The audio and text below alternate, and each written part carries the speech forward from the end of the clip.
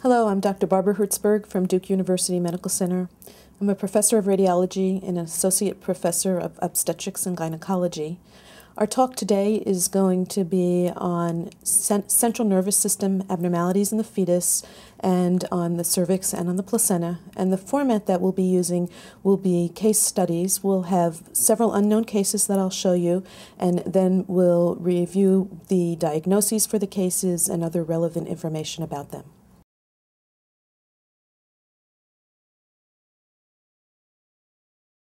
This talk will be about central nervous system abnormalities and issues of later pregnancy related to the placenta and the cervix, and the format will be a case review. So we'll start by showing some unknown cases. Case 1 is a 25-year-old woman who was referred for size and dates. Case 2 is a 35-year-old woman with advanced maternal age.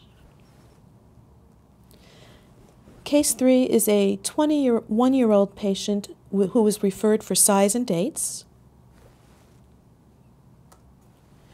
And case 4 is a 17-year-old pregnant woman who was also referred for size and dates. Now we'll go back over the cases and the diagnoses. Case 1, our 24-year-old woman referred for size and dates. The coronal image shows lack of calvarium and brain tissue above the level of the orbits. And likewise, a parasagittal image that I didn't show you before confirms this. There is lack of normal brain tissue and lack of calvarium above the level of the fetal orbits. The diagnosis, therefore, is anencephaly. Anencephaly is a lethal abnormality. It's an important abnormality even for future pregnancies, as it is associated with a 10 times increased chance of a neural tube defect in a subsequent pregnancy. While anencephaly refers to absence of the calvarium and of normal brain tissue above the level of the orbits, identification of disorganized dysmorphic tissue above the level of the orbits does not exclude anencephaly, but rather is relatively common, particularly when the diagnosis is made early in pregnancy, because this tissue corresponds to what has been termed an angiomatous stroma. So this fetus, who has this disorganized, abnormal appearing tissue located above the level of the orbits, also has anencephaly, even though there is tissue at that level. There is a differential diagnosis to be considered when the thought of anencephaly arises, and one of the important diagnoses in the differential is amniotic band syndrome. To distinguish amniotic band syndrome from anencephaly, identification of incomplete loss of the cranium and asymmetric loss of the cranium can be very useful. In anencephaly, there should be no calvarium above the level of the orbits. On the other hand, in this fetus with amniotic band syndrome, on the parasagittal view, we see a small piece of calvarium above the level of the orbits, and this is confirmed on the coronal view, which also shows a small piece of calvarium above the level of the orbits. Further confirming the diagnosis of amniotic band syndrome can be to find lesions in a non-embryologic distribution in the fetus. So, for example, we see a large amount of herniated abdominal tissue deep to the abdomen in this fetus. Also helpful, of course, is identification of bands in the amniotic fluid. And here we see a large band in the abdominal fluid adjacent to some of the eviscerated abdominal tissue. Another entity that needs to be considered in the differential diagnosis of anencephaly is severe microcephaly. Severe microcephaly because if the head is extremely small, it can be difficult to find the residual calvarium and brain tissue. So in a coronal view of this fetus, we see the orbits here, but no evidence of calvarium or brain tissue above the level of the orbits. However, in parasagittal view, you can see the calvarium in this very small head. And when we look in axial view at the remaining brain tissue, you can see that, in fact, there is thalamus over here, as well as posterior fossa tissue here. but the thalamus is abnormal. It's larger than expected, taking up most of the brain, and the thalami are fused. And so this fetus had an appearance that simulated anencephaly due to severe microcephaly secondary to holoprosencephaly, as we can see from the fused thalami. Finally, in some cases of large encephaloceles, the appearance in some scan planes can also simulate anencephaly. So in this fetus, we see no normal brain tissue or calvarium above the level of the orbits in this coronal view, but when we adjust the scan plane, you can see quite a bit of eviscerated brain tissue, as well as calvarium and a calvarial defect due to an encephalocele, which simply was not seen on the initial image due to the scan plane. Let's move on to case number 2. This was our 35-year-old woman with advanced maternal age. As we look at the posterior fossa in this case, we see no evidence of a cisterna magna, and where one would expect to see the cerebellar hemispheres, we see a curved structure. The structure is curved and it has a configuration of a banana, and that is instead of seeing normal cerebellar hemispheres and a normal cisterna magna. Let's compare this appearance to the appearance of the posterior fossa in a normal fetus. Here we see a normal posterior fossa with an approximately dumbbell shape to the cerebellar hemispheres and the vermis in between. Very different from the banana shape of the cerebellum in the case fetus. In addition, we can see that the cisterna magna is intact and there's a normal amount of fluid in the cisterna magna in the normal fetus.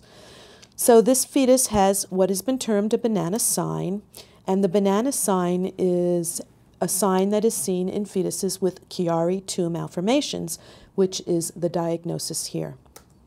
Another sign seen in fetuses with Chiari-II malformations is the lemon sign shown here. The lemon sign refers to flattening or concavity of the frontal bones, as we see.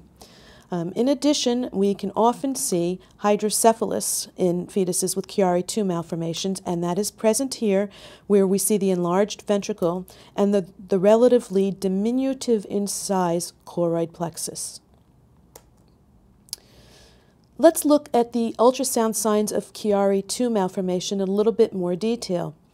To see a banana sign, to see the abnormal shape of the cerebellar hemispheres and the obliteration of the cisterna magna is never a normal finding.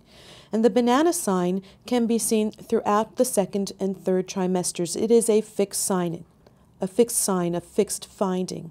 On the other hand, the lemon sign is not necessarily always abnormal.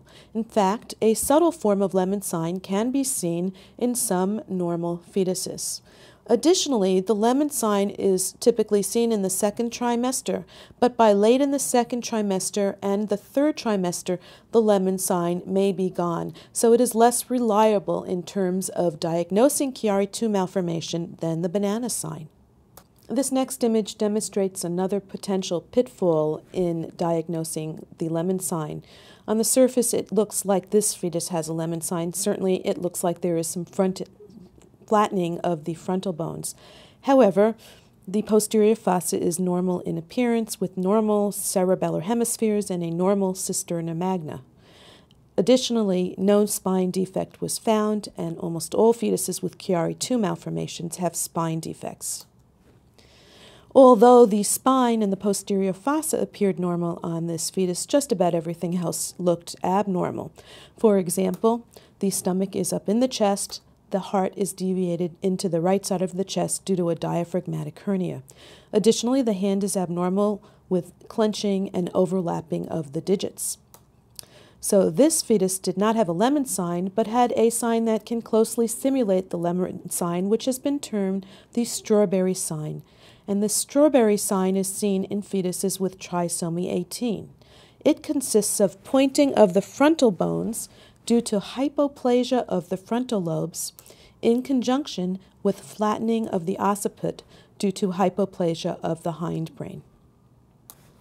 Many fetuses with Chiari-2 malformations also have dilated ventricles or ventriculomegaly, and this fetus with a Chiari-2 malformation has this. You can see that the choroid plexus is markedly diminutive in size compared with the size of the ventricle, and the ventricle is grossly enlarged. It measures 15.3 millimeters in diameter when the upper limit of normal is 10 millimeters. Ventriculomegaly is seen in many, but not all, fetuses with Chiari-2 malformations. It is more common when the posterior fossa abnormality is severe, and it's more common later in pregnancy. If a fetus has a Chiari-2 malformation, they should be offered karyotyping. There is a 2 to 4% chance of an associated aneuploidy if the Chiari-2 malformation and spine defect are isolated ultrasound findings. The likelihood of an aneuploidy increases to about 10 to 17% if one takes all comers with Chiari-2 malformation, including those who have associated other defects. Fetuses with Chiari-2 malformations almost always have a spine defect, but despite that, the intracranial abnormalities may actually be more apparent than the spine defect, and in some cases, if not for the intracranial abnormalities, the spine defect may have been missed. The spine defect typically consists of a full thickness defect through the skin to the level of the spine, as well as a dysraphism of the posterior elements of the spine. Here you can see that the posterior elements of the spine are pointing apart. They're diverging as one goes more superficially. Compare this to a normal fetus, and notice that in the normal fetus, the posterior elements of the spine should converge as one goes posteriorly. In both fetuses, we can see the vertebral body here and here. It's the posterior elements that look grossly different. In many fetuses, one can also actually see the meningomyelocele associated with the spine defect, as is the case here. However, in some fetuses, if the spine is up against the uterine wall without much amniotic fluid between it and the uterine wall, it can be hard to actually visualize the meningomyelocele, and the spinal dysraphism may be the finding that tips you off to the level of the defect. Another common finding in fetuses with Chiari-2 malformations is club feet, shown here, where we have bilateral club feet.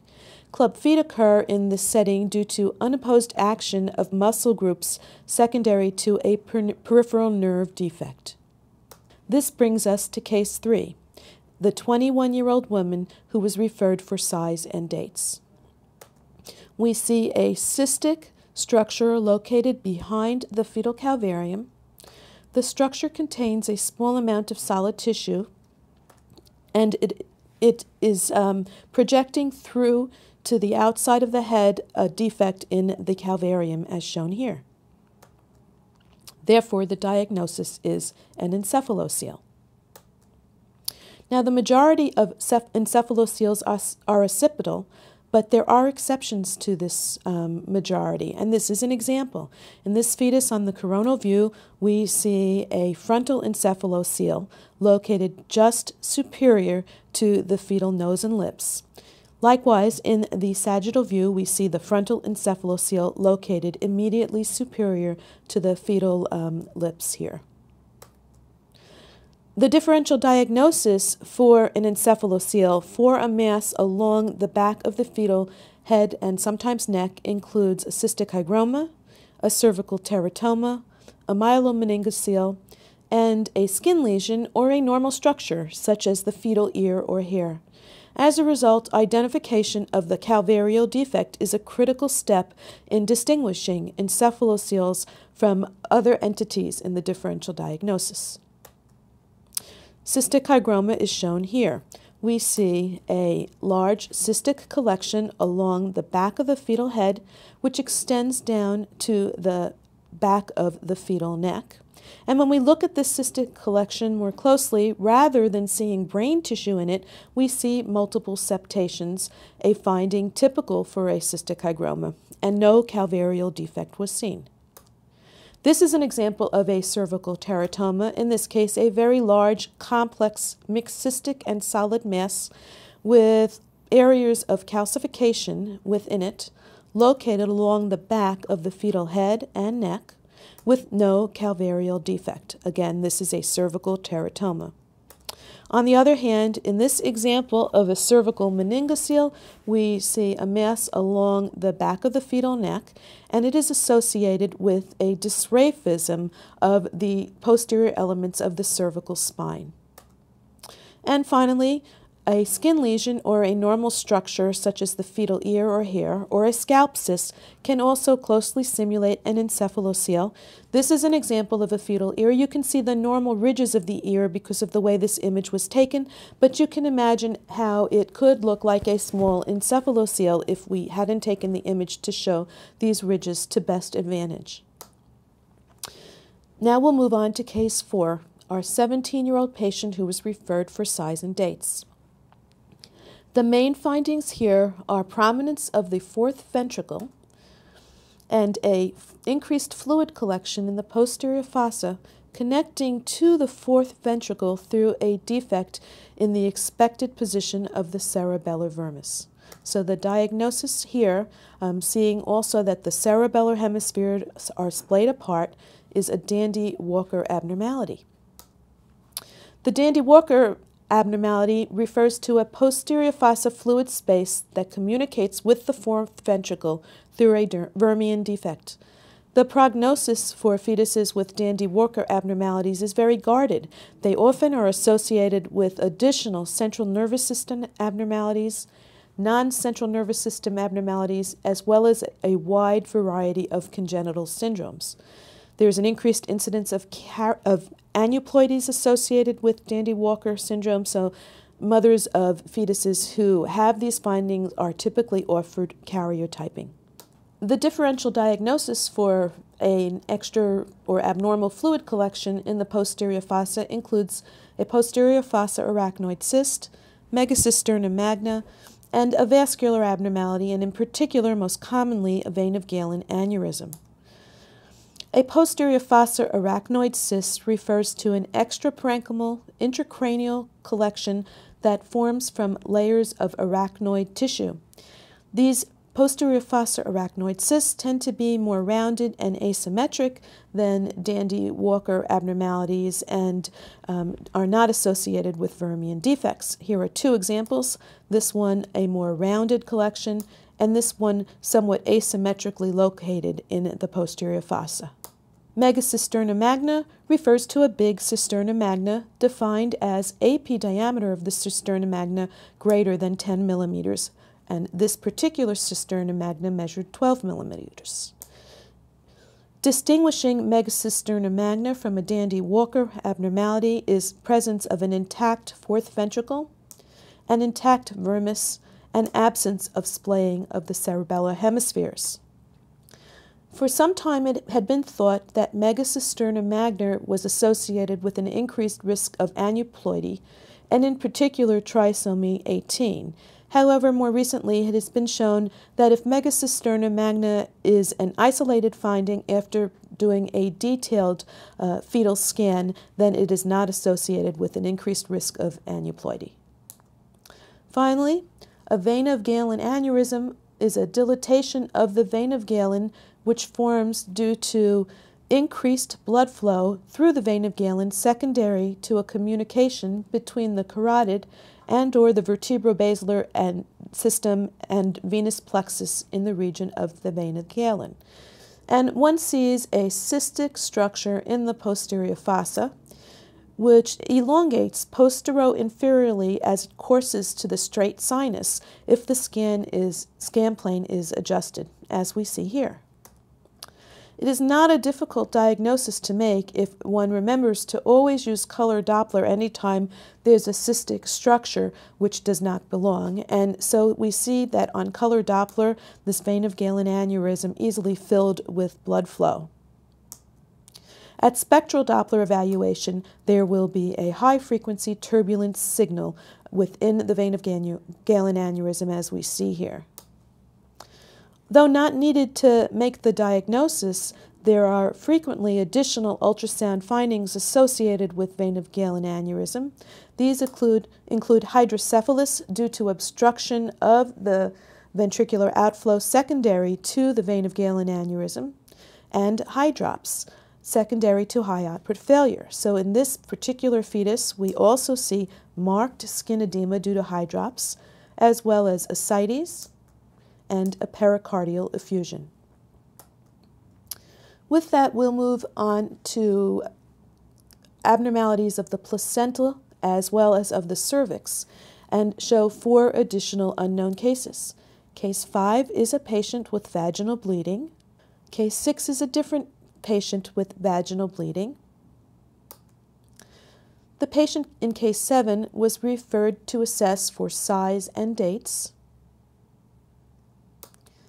And finally, the patient in case 8 was pregnant patient referred for pelvic discomfort. Moving back to the patient in case 5 referred for vaginal bleeding, we see the cervix here and the endocervical canal here on this transabdominal image. Immediately above the cervix, we see the placenta. The placenta is completely covering the cervix in this image, and therefore the diagnosis is complete placenta previa. The following is a typical classification scheme for describing the severity of placenta previa. There can be some minor variations between different institutions, but for the most part, this classification works pretty well. Complete placenta previa refers to placental tissue that completely covers the internal cervical os. Partial placenta previa, placental tissue partially covers the os. On the other hand, a marginal placenta previa refers to placental tissue that covers part of the cervix but does not involve the os, and a low-lying placenta refers to placental tissue that is within 2 centimeters of the internal os. So in this example, at endovaginal ultrasound, we see the cervix here, the endocervical canal here, and placental tissue here. And you can see that this placental tissue covers part of the cervix, but it does not involve the internal cervical os, and therefore the diagnosis would be marginal placenta previa. Now, there has been some question in the past as to whether endovaginal ultrasound is safe in the setting of placenta previa. This is a patient who has a complete placenta previa. We see the cervix here, endocervical canal here, and you can see placental tissue covering the internal cervical os completely. This is an endovaginal ultrasound, so obviously it was gotten here because it was safe. And in fact, it is generally considered that if you need to do an endovaginal ultrasound to make the diagnosis or to determine how severe a placenta previa is, it is a safe thing to do. One just needs to do it with caution. Case 6 was another patient with vaginal bleeding. In this patient, we see at transabdominal ultrasound the cervix here and the endocervical canal here. Placental tissue seems to be covering the upper part of the cervix. However, there is one problem with making the diagnosis of complete placenta previa here. That problem is, whoops, this is the bladder, and the bladder is full. And that is a known pitfall in the diagnosis of placenta previa because a distended bladder can push the portions of the lower uterine segment together and make it look like there is a longer cervix than there really is, and like placental tissue is covering that cervix when it really isn't. So after emptying the bladder in this patient, you can now see here is the cervix, the endocervical canal. The cervix looks much shorter now that there is an empty bladder. Placental tissue is here. This is the lower margin of the placenta, and it is nowhere near the cervix. The diagnosis, as shown post-void, is no placenta previa, but rather there was a full bladder which was causing a spurious appearance of placenta previa. Other pitfalls in the diagnosis of placenta previa include scanning early in pregnancy. As a result, if we think that there may be a placenta previa, but we've scanned early in pregnancy, we will always get a follow-up ultrasound at approximately 26 to 28 weeks. A subchorionic hematoma that is located immediately over the cervix can also simulate placenta previa, particularly if you catch it in an acute stage when the hematoma is very echogenic, because then it can look like the hematoma is actually placental tissue over the cervix. And finally, a uterine contraction can distort the lower uterine segment and make it look like there's a placenta previa when there isn't. So in this example, we see what one might consider to be cervix here and endocervical canal here. But if you look at this more closely, it's really too long to be the cervix, and it is getting wider and wider as one goes superiorly, but the cervix is really a more cylindrical shaped structure. It's also very bulging.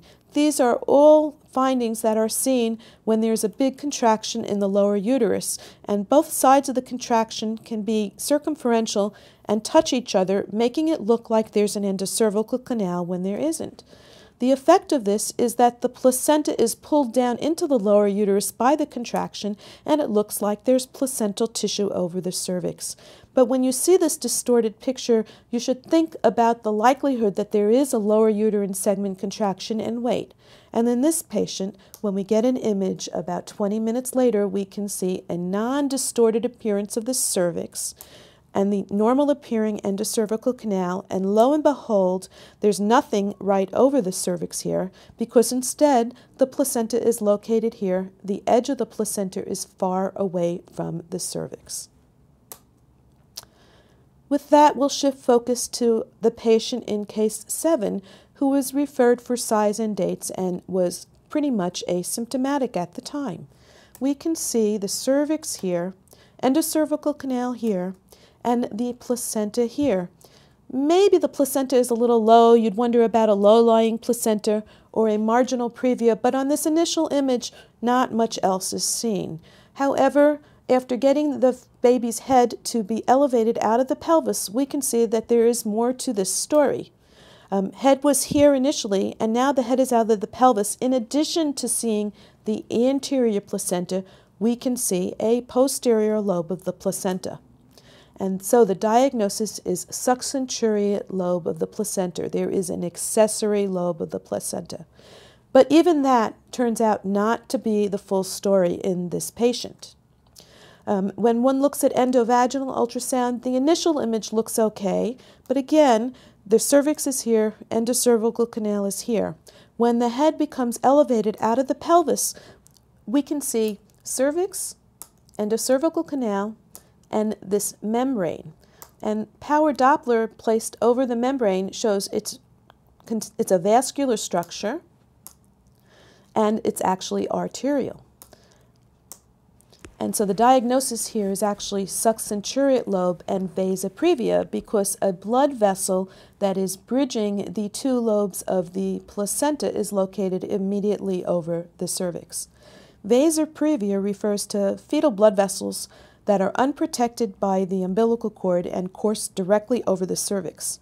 And this occurs in the setting of either a subcenturiate lobe of the placenta, as in this case, or a velamentous cord insertion, in which the cord inserts onto the membranes adjacent to the placenta, and the blood vessels go from the cord insertion, unprotected by the cord, to supply the placenta.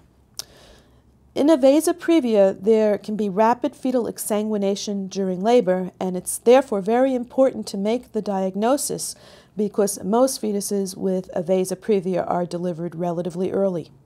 Our final case is the patient with pelvic discomfort.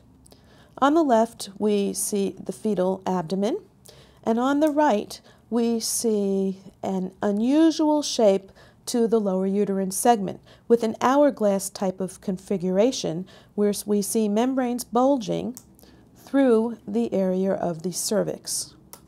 So this is termed hourglass membranes. And the membranes are bulged all the way through the cervix and into the vaginal fornix. Sometimes you can actually see fetal parts within the hourglass membranes, as we see here, where we see fetal legs. So hourglass membranes refer to gestational sac that is prolapsed through the cervix into the vagina. It's the most advanced stage of preterm labor or preterm cervical dilatation. And when you see this severe abnormality, delivery is generally imminent. Sometimes a rescue cerclage is tried to stop delivery, but only rarely works. A less severe ultrasound finding for a short cervix would be shortening of the cervix or funneling of the internal cervical os without actual bulging through the external os. The normal cervix measures greater than 2.5 to 3 centimeters in length. When the cervix is short, typically the patient either has cervical incompetence or preterm labor. And the cervical appearance, though, can change spontaneously just while you watch during the course of an ultrasound exam, or can change in response to what's called fundal pressure when one puts firm pressure on the uterine fundus externally. So here is a patient who looks initially normal. Endovaginal image of the cervix shows it measures 3.5 centimeters. However, just a little bit later on, we see a slight funneling of the internal cervical os, not a very dramatic change, in response to doing nothing but watching at endovaginal ultrasound. And just a little bit later, though, there's a very dramatic change in the appearance of the cervix, where we see marked funneling of the endocervical canal and a very short cervix. So this is an example of a cervix that initially looked normal, but in response to fundal pressure showed a dramatic change with marked funneling of the internal cervical os and marked shortening of the intact portion of the cervix.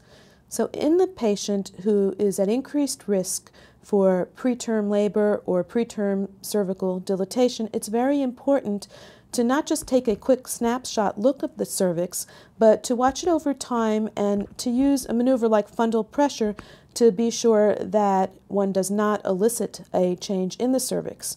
Because although it might seem on the surface reassuring that the cervix did look normal at one point in this study, it is the worst that the cervix looks, the shortest that the cervix looks, that is most predictive of what the patient outcome will be.